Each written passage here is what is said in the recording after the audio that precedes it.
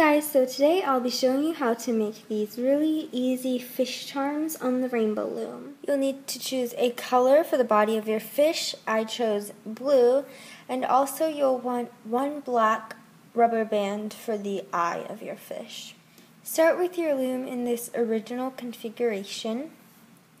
Now I'm taking 2 blue rubber bands at a time. For this entire design, I'll be using pairs of rubber bands. So begin by going from the center peg to the first right peg, and then the center peg to the first left peg. Now, still taking pairs of rubber bands, I'm going to go up each column of the loom 4 times, 3 and 4, and do that same exact thing for the left and center row. Here's what your loom should look like so far, and now I'm going to add one more to the center column, and also I'm going to go from this right peg into the center, and I'm going to push down those bands and make more room. And reminder, we are still using 2 bands at a time.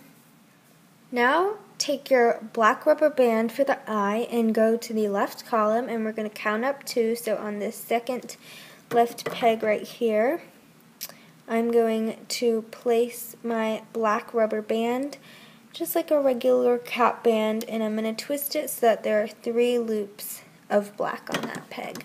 Now I'm just going to add some triangular cap bands, so taking a single blue band, just going to place them in the following areas. This will just hold up the design.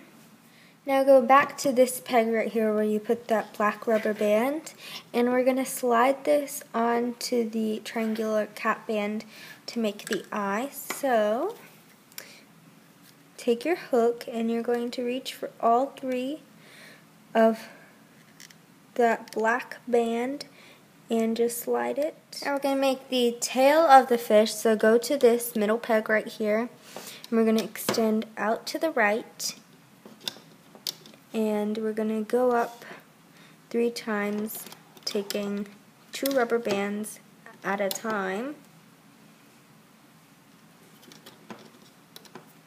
And do that for the other side. Okay, now we're going to add the cap bands on these 2 pegs, on these last pegs. So I'm just going to place it on there, and I'm going to twist it so that there are 3 loops, and do that for this side.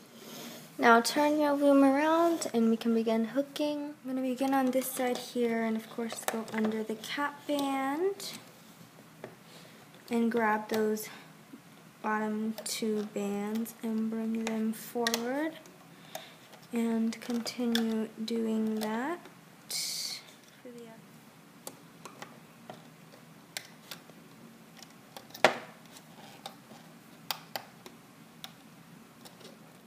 So the first pair of rubber bands you should pick up should go to this right side.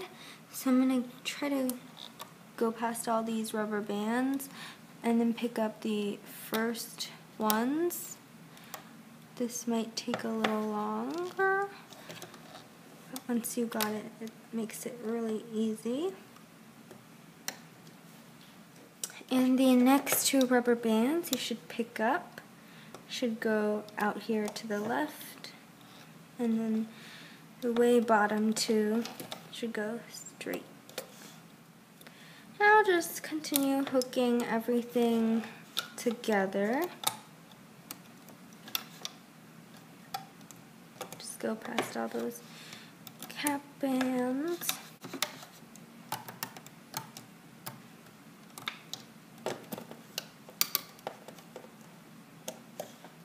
Now once everything is hooked, you can place a slip knot through here, go through all these rubber bands, and go like this, pull it through, make sure it's through everything.